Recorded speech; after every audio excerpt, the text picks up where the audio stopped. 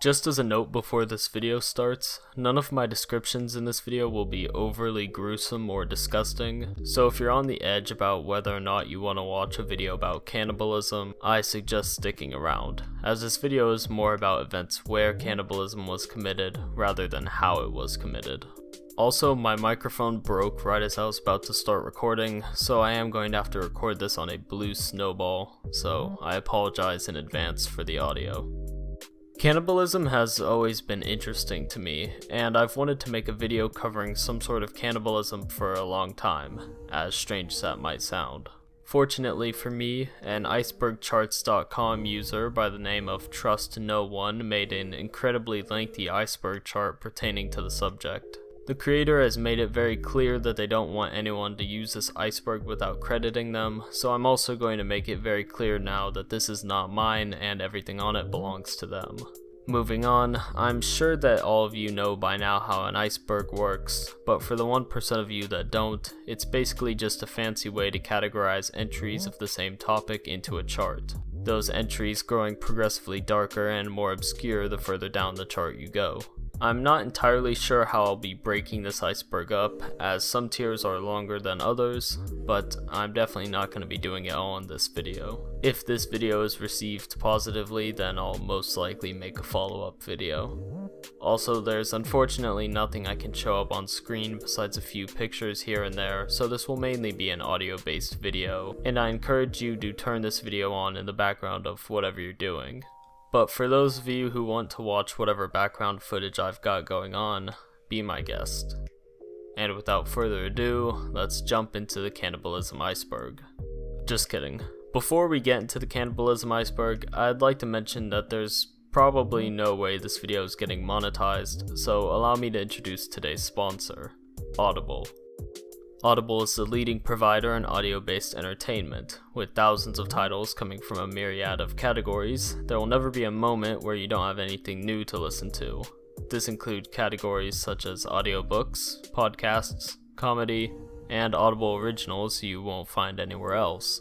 I'm the type of person who likes having something to listen to while playing video games or researching video topics, so if you're anything like me, then you'll enjoy Audible. Audible users are given a credit a month to pick any title they want, along with 2 Audible originals from a monthly selection, and you can keep your credits for up to a year before you have to decide on what you want. By using the link audibletrial.com/nightfair, you can sign up for an absolutely free 30-day trial, and by doing so, you support this channel. That's audibletrial.com/nightfair. Thank you to Audible for sponsoring this video.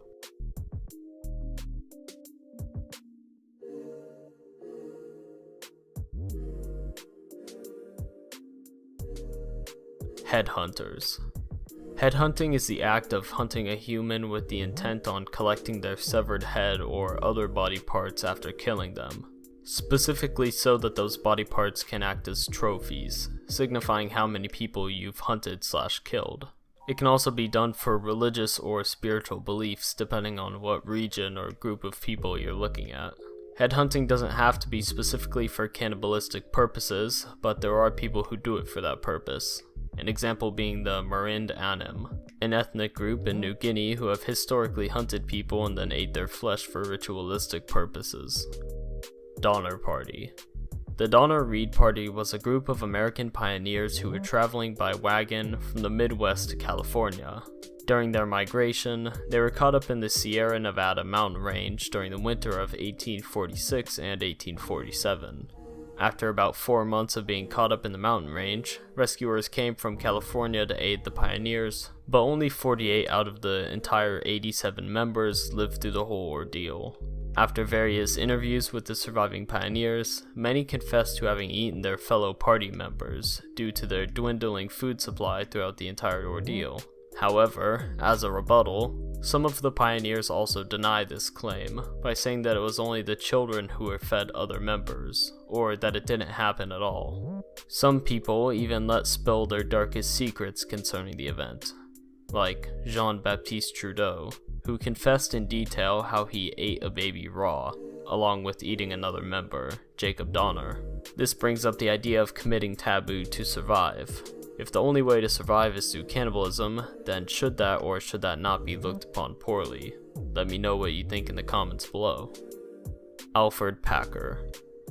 Alfred Packer, also known as the Colorado Cannibal, was an American prospector who attempted to traverse the San Juan Mountains in 1874 with 5 other men. However, when he returned home, he was completely alone, and there was no sign of his companions. While being questioned about what happened to his colleagues, 2 Ute tribesmen burst into the police agency with strips of dried human flesh that were found on the hill near where the police were searching. Packer reportedly saw the flesh and fainted. The whole situation spiraled until Packer eventually signed a confession stating the true events of the expedition, which I will now quote. Old Man Swan died first, and was eaten by the other 5 persons about 10 days out of camp. 4 or 5 days afterwards, Humphreys died and was also eaten.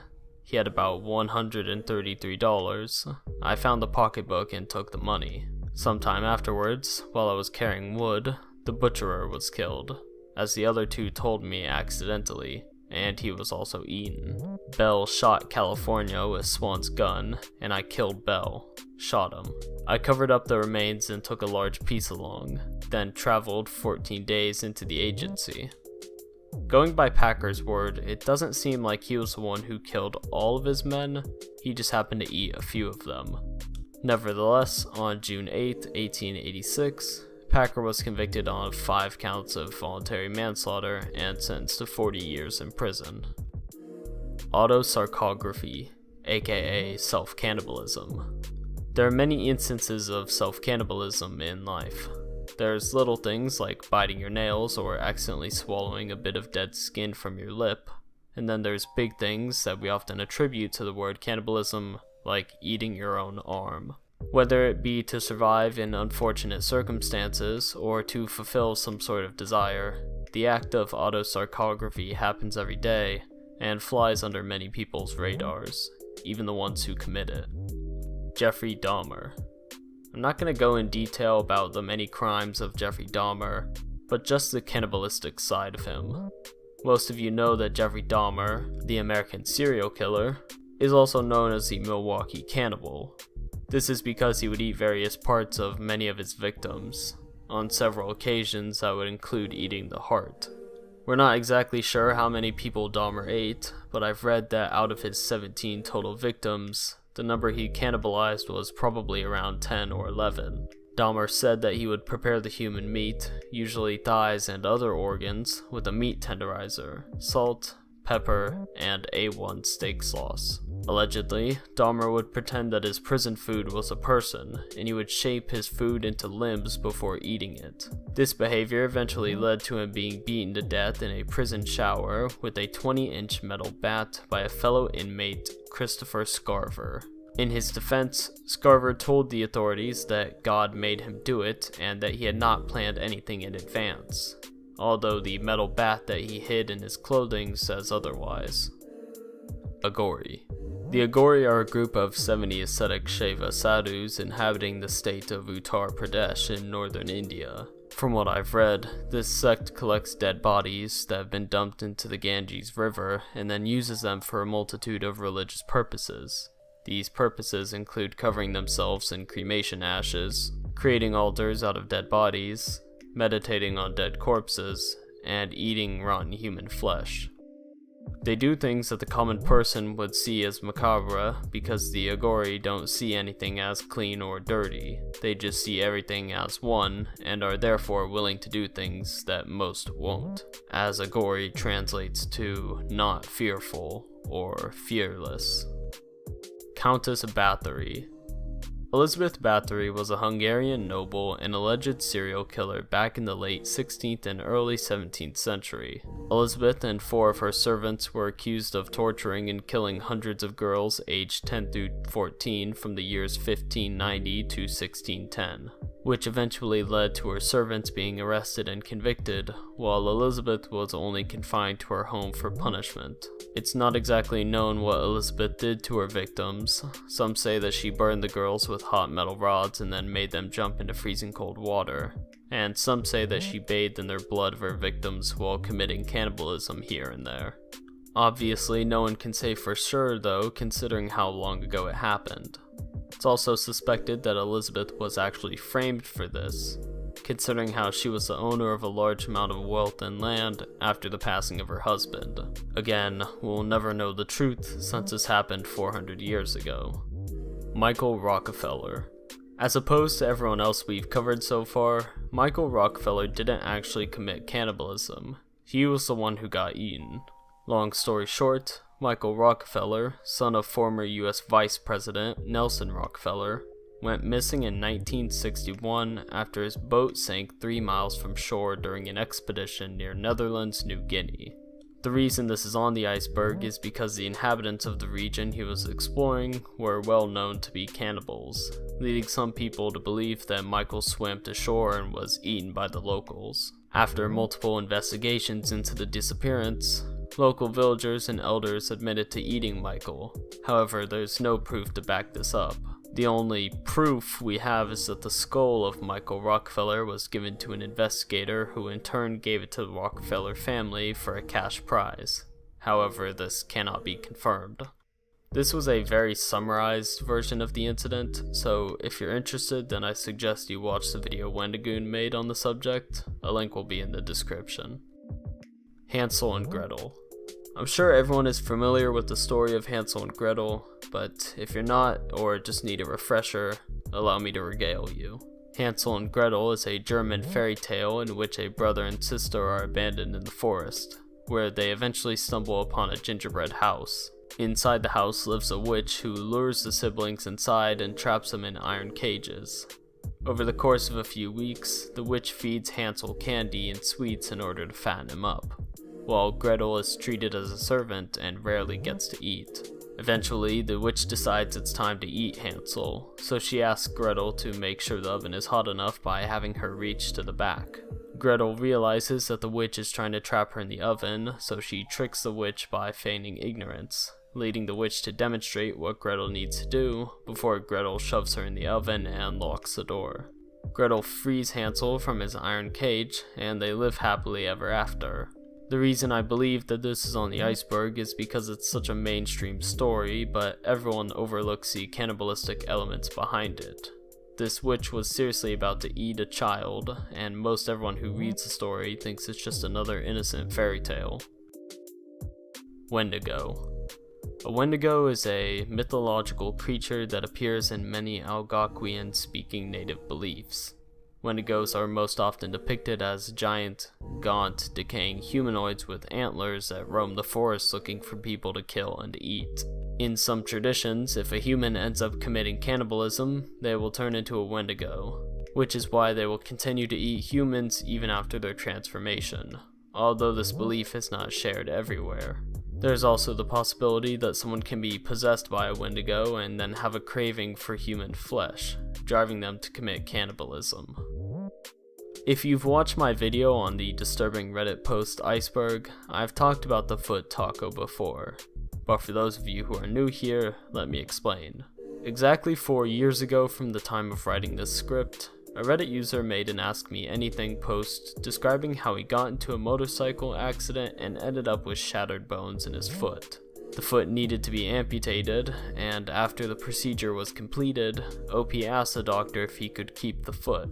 Long story short, with the help of a few friends, OP cooked his foot meat into a few tacos that they ended up eating. This one is surprisingly interesting because it shows how people can have different views on cannibalism.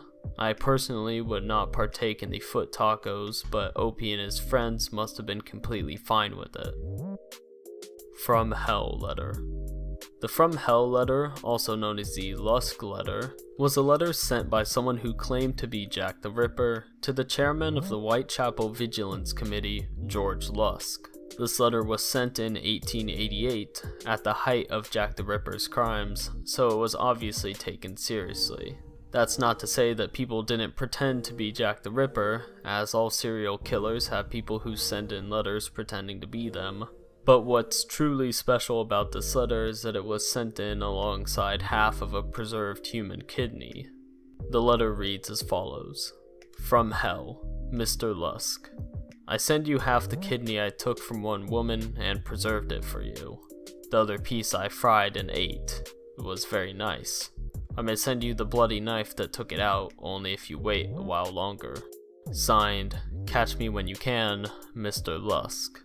So this alleged Jack the Ripper claims to have fried and ate the other half of the kidney. I have no clue if this is actually Jack the Ripper or not. Part of me thinks that it is because they literally sent in a kidney as proof.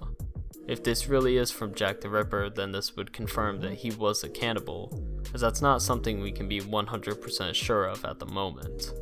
This is of course assuming that he's telling the truth in the letter. Miracle of the Andes. On the 13th of October 1972, Uruguayan Air Force Flight 571 would crash into the Andes Mountains after the co-pilot started descending before they reached their destination.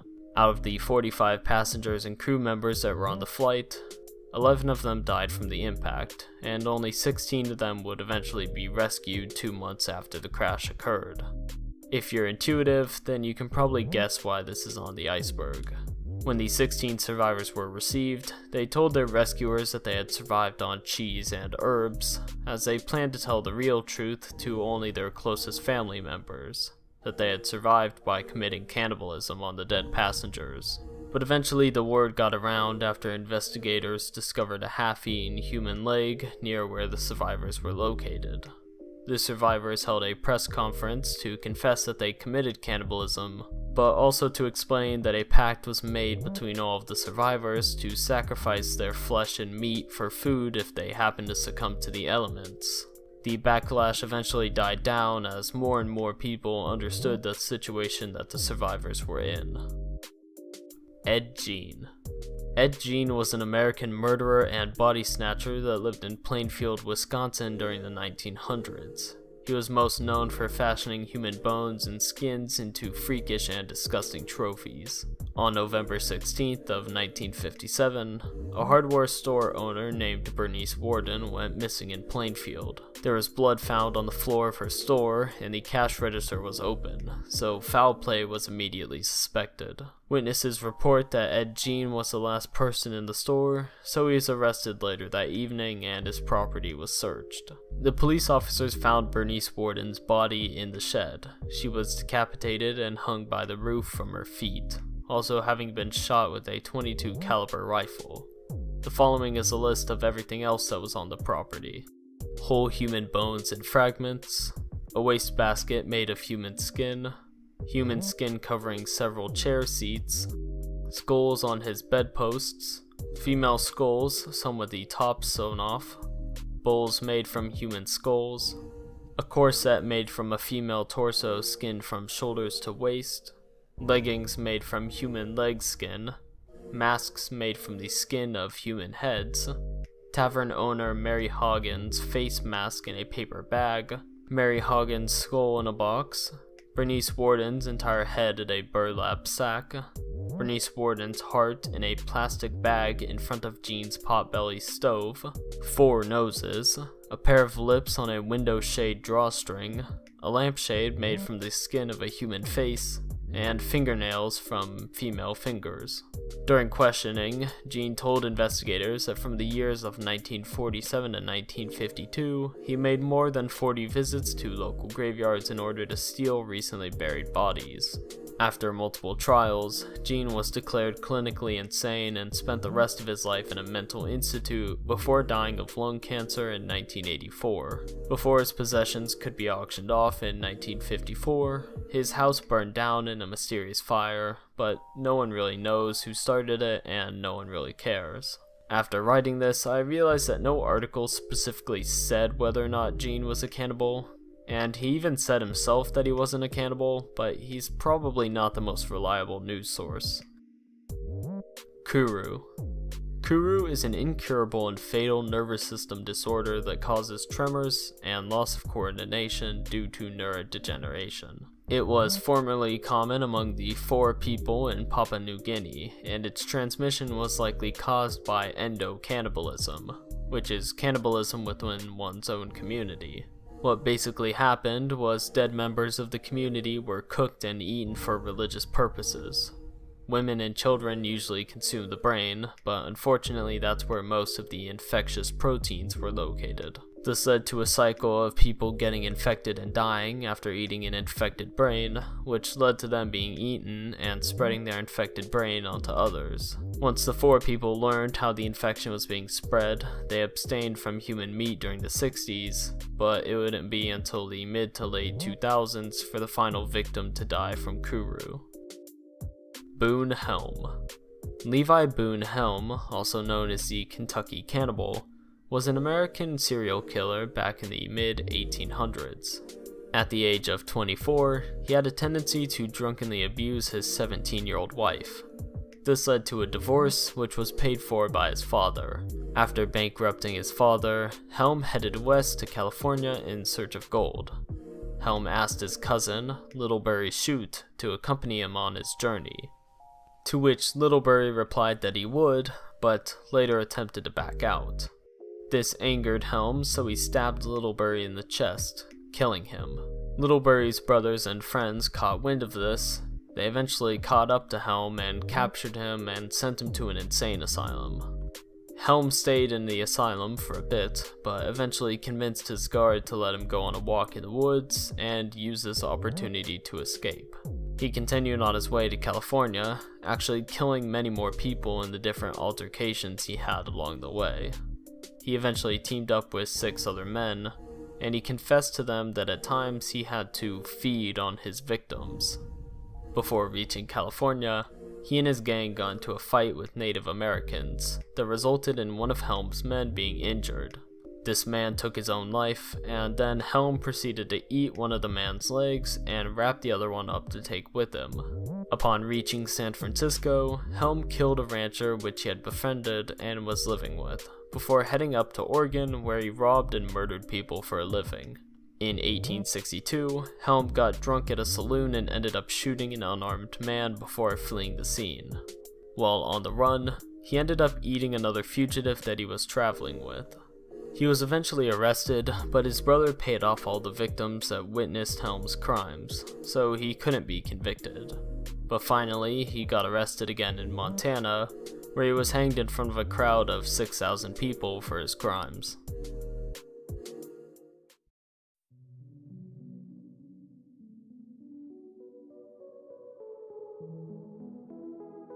Saturn devouring his son. Saturn devouring his son is the name of a painting by Spanish artist Francisco Goya sometime between 1819 and 1823.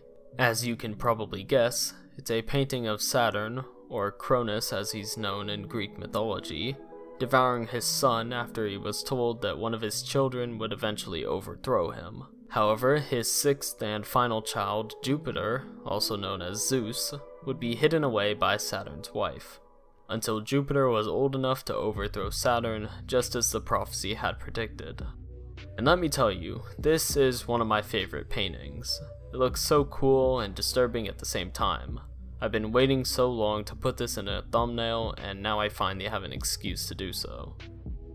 Miami Zombie.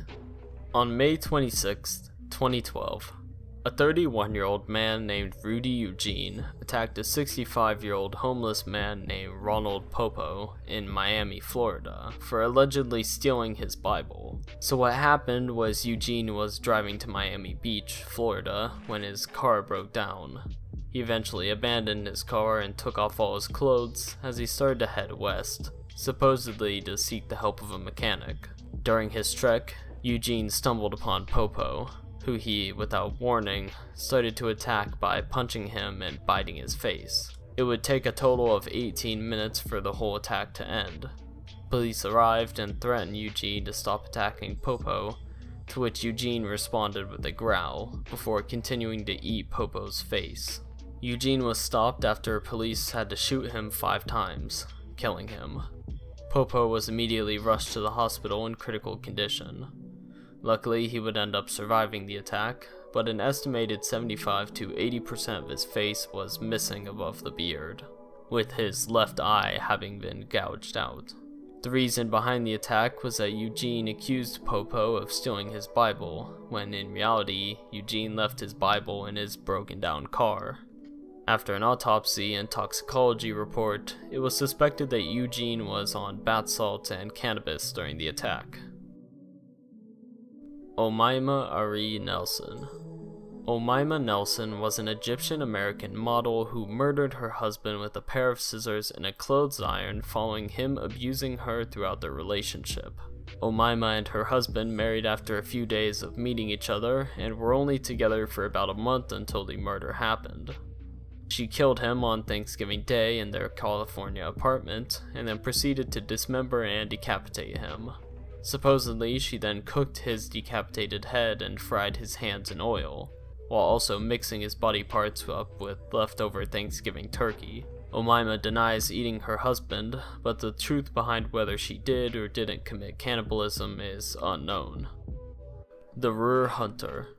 Joachim Kroll, also known as the Duisburg Man-Eater, was a German serial killer who committed his murders from 1955 to 1976. He had over 13 victims and was known for strangulation and cutting open and removing certain parts of his victims, which was what initially led investigators to believe that they were dealing with a cannibal.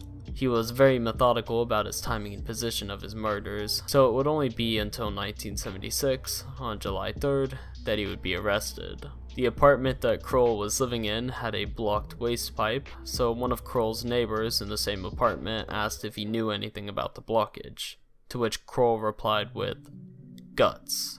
Kroll's neighbor called the police and Kroll was quickly arrested and his apartment was searched. Inside the apartment, police found frozen flesh in plastic bags, a hand in a saucepan, and body parts clogging the toilet. When interrogated, Kroll admitted to every murder that he'd committed, even ones that he wasn't suspected for, and said that he was only a cannibal to save money on groceries. Kroll thought that he would just have to go through rehabilitation, but was instead given multiple life sentences, later dying of a heart attack after spending over a decade in prison. Peter Bryan. Peter Bryan was a British serial killer and cannibal with schizophrenia that committed 3 murders between 1993 and 2004. In 1994, Bryan was sent to Rampton Secure Hospital in Nottinghamshire after admitting to the murder of a 21-year-old Nisha Sheth, who he beat to death with a hammer the year prior. I'm assuming that it was around this time that he was diagnosed with schizophrenia, as he didn't serve any prison time for his murder. By 2001, the staff of the rehabilitation hospital believed that he had significantly improved, and by 2002, he was moved to Riverside Hostel in London, where he was able to freely come and go from the building. Social workers attempted to transfer Bryan to low support accommodation, but were unable to after rumors of him assaulting a 16-year-old girl, so he was moved to an open psychiatric ward. A month later, he was discharged from his mental health unit, and approximately 3 hours later, he would go on to kill his friend Brian Cherry on the 17th of February 2004. Officers found that Bryan was cooking a portion of Cherry's dismembered brain before he was caught for the murder. Bryan was sent off to a different hospital, this time Broadmoor Hospital, but still, only months later, he would go on to kill a fellow patient on April 25th, stating that had he not been interrupted, he would have eaten his victim's flesh. Under a year later, on March 15th of 2005, Bryan was sentenced to life in prison. SS Dumaru and the SS Ernmore. I decided to combine these two entries because they're relatively short and fairly similar. The SS Dumaru was an American ship that was struck by lightning off the coast of Guam in 1918. Everyone on the Dumaru had to evacuate to 2 lifeboats and 1 raft. The 1 raft that had a total of 5 passengers was rescued 9 days later, but the 2 lifeboats with a total of 41 passengers on them ended up drifting out on the Pacific Ocean for 3 weeks. One of the lifeboats had 9 passengers aboard, while the other had 32.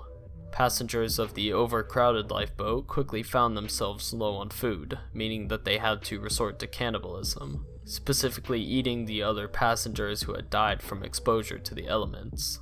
Similarly, the SS Ernmore was a British ship that sank in 1889, but only 11 out of 24 crew members total made it to a single lifeboat. The remaining 11 didn't necessarily kill each other, though it was attempted, but they did end up dismembering and eating most of the survivors who died while in the lifeboat. 4 of them ended up dying, meaning that only 7 survivors were found. This is yet another case where people had to commit cannibalism to survive, although this time it's a bit more extreme, as the survivors try to kill each other for food. Francis Spate. The Francis Spate is similar to the previous entries, as is the ship whose members resorted to cannibalism, but this time it was left up to luck to see who was eaten. On December 3rd of 1835, a snowstorm off the coast of Canada washed away all provisions that the crew had on deck and ruined their water supplies. After starving for 15 days, the captain suggested killing and eating one of the younger crew members, as all the older ones had family members waiting for them back home. The 4 youngest members casted lots on who should be eaten, and it was a 15-year-old named Patrick O'Brien who was the unlucky winner. The captain ordered the cook to kill O'Brien, but when the cook refused, the captain took it upon himself to cut the boy's throat.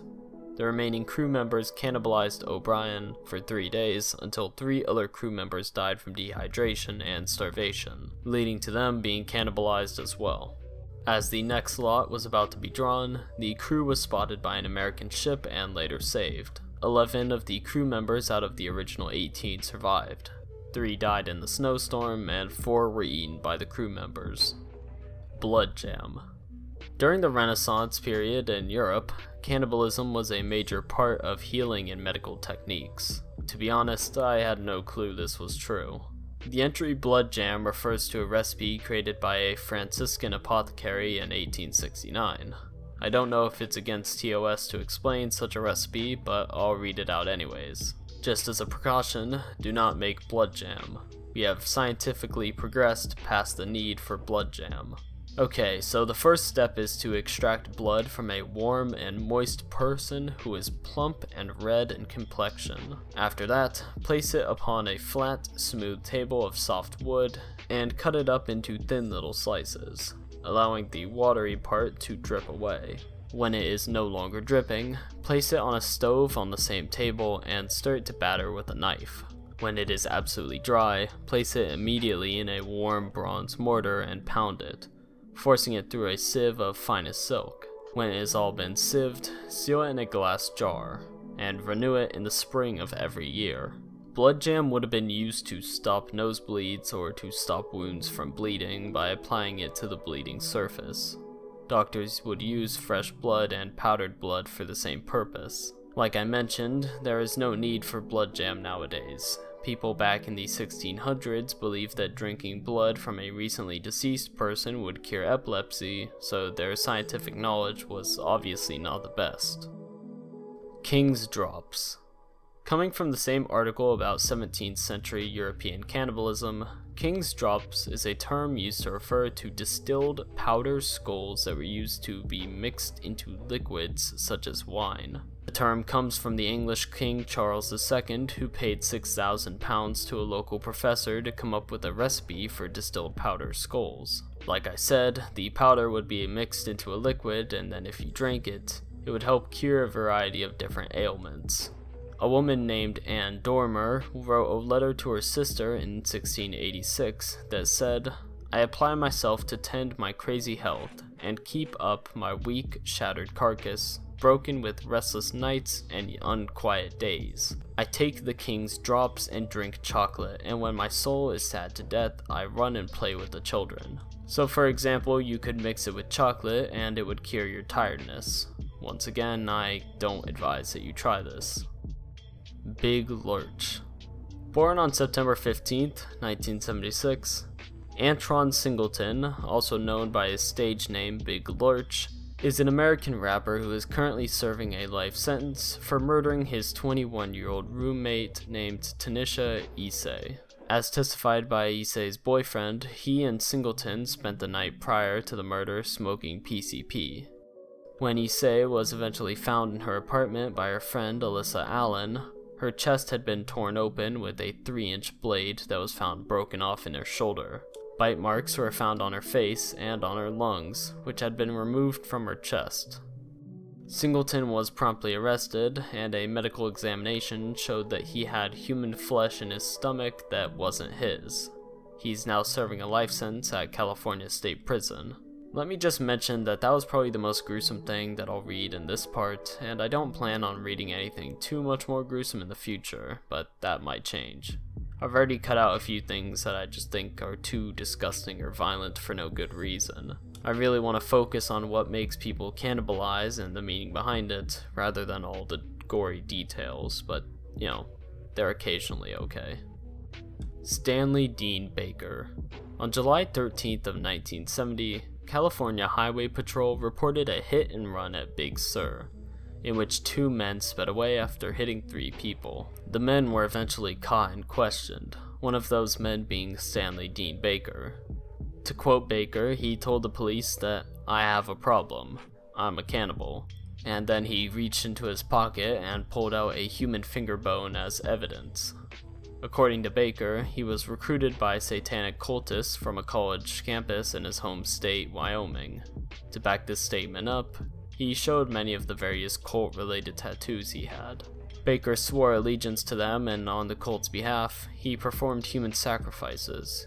Baker also admitted to having killed the 40-year-old Robert Salem in 1970. Salem was nearly decapitated and his left ear was missing. There were also paintings made in Salem's blood on the wall, cult-related messages that were meant to start a panic. After being sentenced to prison, Baker would carry on the cult's beliefs and would end up converting many other inmates to his ideologies. Ugolino and his Sons. Ugolino and his Sons is a marble statue that was sculpted by Jean-Baptiste Carpeaux in the 1860s. It depicts Ugolino from Canto 33 of Dante's Inferno, where he was said to have been imprisoned in a tower to die along with his children and grandchildren. It's unclear in both the story and the sculpture as to whether or not Ugolino ends up eating his children to stave off his hunger, but the point of this is to showcase Ugolino's expression as he contemplates committing the horrific act of eating his own children. And that about wraps up everything I had planned to talk about for part 1. I did end up cutting out a few things that I didn't think were interesting enough or couldn't get enough information on, so I suggest that you check out this iceberg for yourself and do some independent research if you're so interested. The link will be at the top of the description. Like I said, if this video is well received, then I might cover the next few tiers if my sanity permits me to do so. So make sure to let me know if you enjoyed this video and its format. Other than that, thank you for watching, and good night.